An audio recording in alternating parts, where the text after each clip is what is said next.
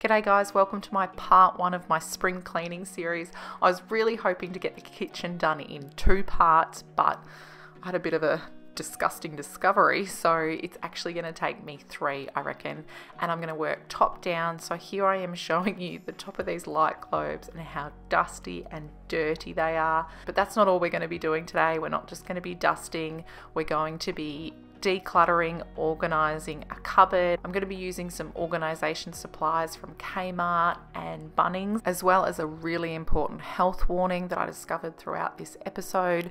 And also, I do like to keep it real on my channels, so I think you're going to be disgusted like I was what I discovered when I was cleaning.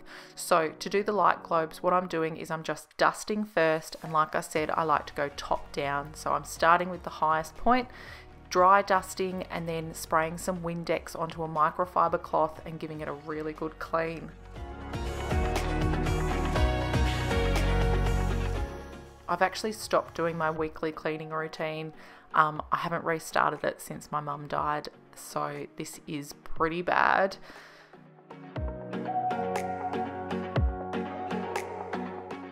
So this dust and grime is pretty bad. It's been there for over 2 months now. And I am going to dust the globes, but I am going to be super careful because I've actually broken one before with cleaning it. At our old house, when we were preparing it to sell, Dave and I were dusting these globes that were a bit of a centerpiece, and they ended up breaking, and so we had to buy another one. And that happened like twice, but they got so dusty we had to clean them. But I'm just being so gentle with these globes because I do not want to buy another one. I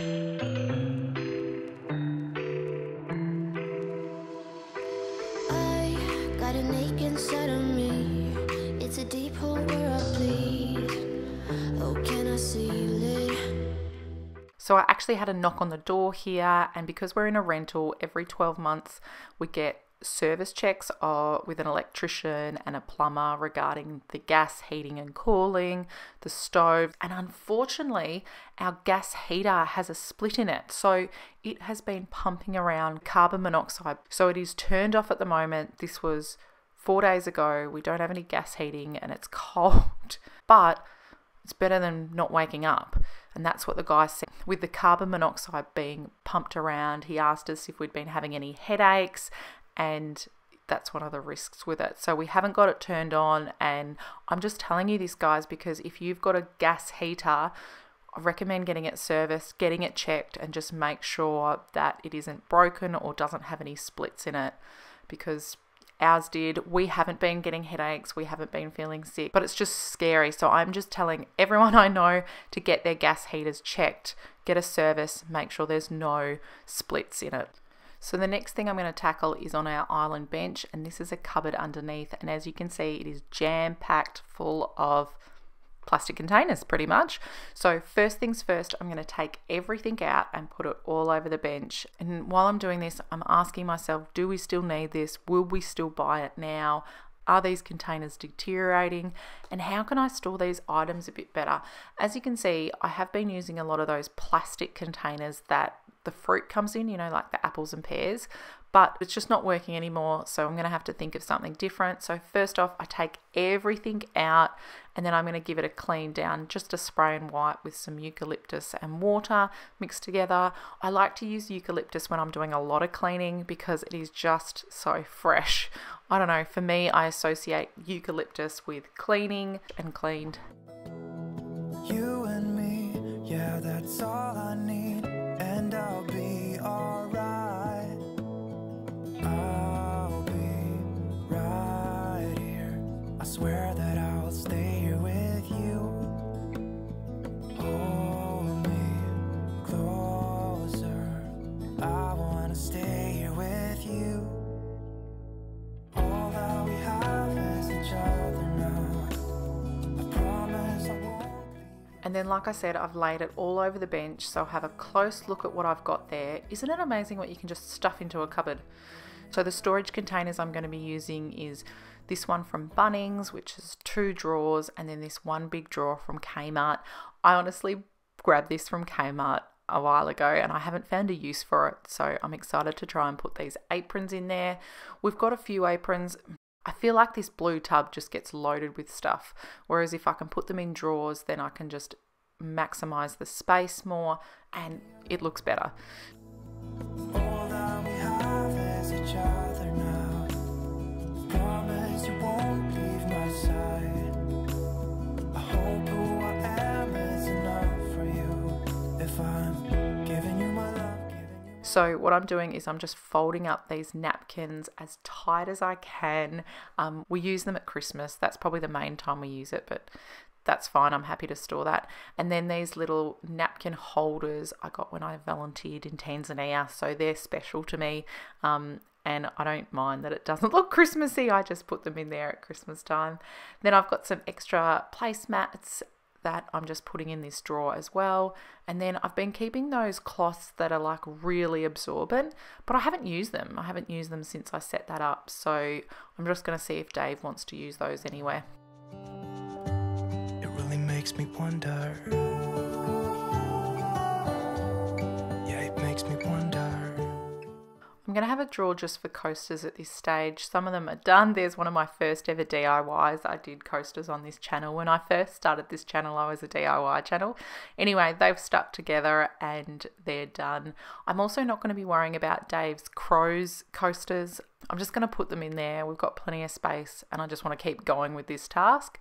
And then I'm using my trusty label maker to label these drawers. Whenever I talk about this label maker, I do mention that so many people have absolutely gorgeous fonts and they've used their Cricut to cut it. I have an old Cricut from like 7 years ago. I just find this label maker is just so quick and efficient. Now that I'm looking back, I can see all the signs I tried to fill in the cracks that were spread in my mind, but I was all out of hope, lost in an endless maze. The emptiness had unfolded just like a void, but you broke the coldness somehow and lit up a flame. Ooh, I was done feeling hopeless, screamed out loud because I actually have a cupboard in the laundry where I store a lot of my storage containers because I just reuse them for other projects unless they're broken, and then I will dispose of them. But otherwise, as you can see, like, I'm using that blue basket for all the ice cube trays that I've got. I do a lot of activities with the kids, sensory play activities, so that's why I've got a ton of those. And then this little container I got years ago from Kmart for like $2, and I'm just putting in the little plastic containers. But I have a rule with myself that anything that goes back must have its lid. torn apart. Why couldn't I simply see that I was sick at heart and I am in deep debt? The climb we did was unreal. You made me so speechless. I just can't believe it. You broke the coldness somehow and lit up a flame. Guys, if you know what this is for, I would love to know. It came with the air fryer and I've just been storing it thinking surely I'll work out what it's for, but I haven't yet. So if you guys know, please let me know.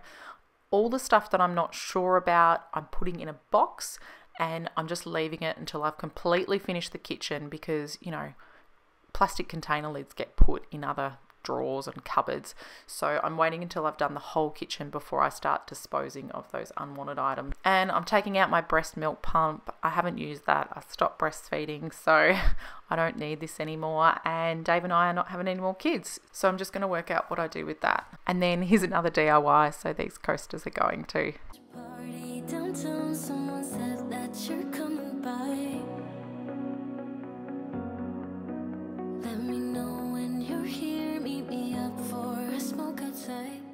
Alrighty, so let's clean the dishwasher. So first off, I'm going to remove both their drawers and then I'm going to have a look at the spinners and just see if there's any pasta hanging out of them because that's what used to happen in our old house. And then what I'm going to do is clean this, and I do that often because it does just get stuff down there. So I'm just giving it a really good clean in some warm soapy water. Then I'm going to use that water to clean the sliders and just the seals as well. No Wizard of Oz can undo what I've done. Completely out of luck this time. I'm stuck in reverse. I gotta get away now, but I can't seem to take the lead. Oh,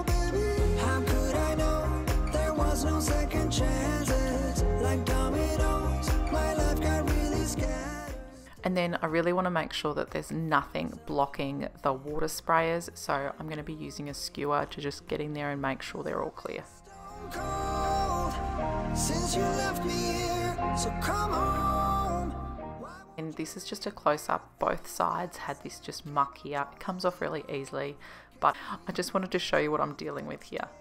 I fell into a big black hole. It got me stone cold.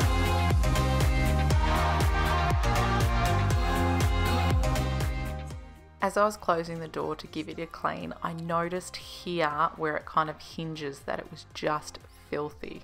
So just disgusting. So then I started giving it a dust, but realized that I could just pull this off. So what I did is I pulled it off, and crikey guys, look at this. This is disgusting. Now I've never removed this since I've been here. So we've been here over a year and I have never removed this. And look at that. It is just disgusting. But I don't think we're the only ones who haven't cleaned under here, because there is a bright neon baby link and we have not had one of those. So who knows if this has ever been cleaned under here. And it is just disgusting. So guys, let me know, am I alone in this? Have you ever removed that from your dishwasher? Once again, my skewer's coming in handy. You say you're fine, but I can see right through. You're holding your secrets for way too long. This can't keep going on. With every lie, they keep on hurting you, getting away with everything they do. This can't keep going on, no. We're gonna find them, and I'm gonna fight for you. They better start hiding. We'll be running with the lions. Well, there's part one done. I did think I was going to get this whole row done, but I'll have to wait until part two. See you then. Happy spring cleaning. Bye.